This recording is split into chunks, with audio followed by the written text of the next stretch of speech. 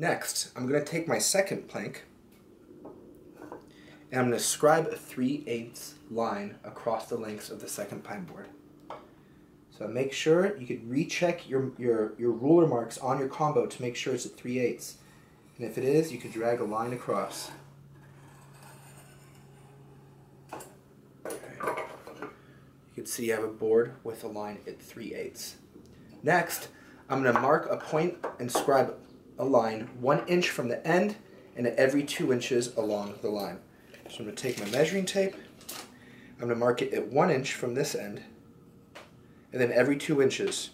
So then a line at 3 inches, a line at 5, a line at 7, 9, 11, 13, and 15. So I have my line that's 3/8 all the way across, and then I have marks every 2 inches, with one being 1 inch. The first one being 1 inch from the edge.